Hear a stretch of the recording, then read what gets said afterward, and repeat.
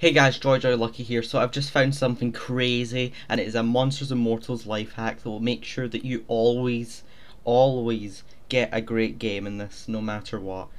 This life hack will ensure that you will never be in a laggy lobby. Even if the host is playing McDonald's, you will be fine, and you will not lag at all. So first of all, go to the Steam page for Monsters and Mortals, open this up here, so you've got this screen.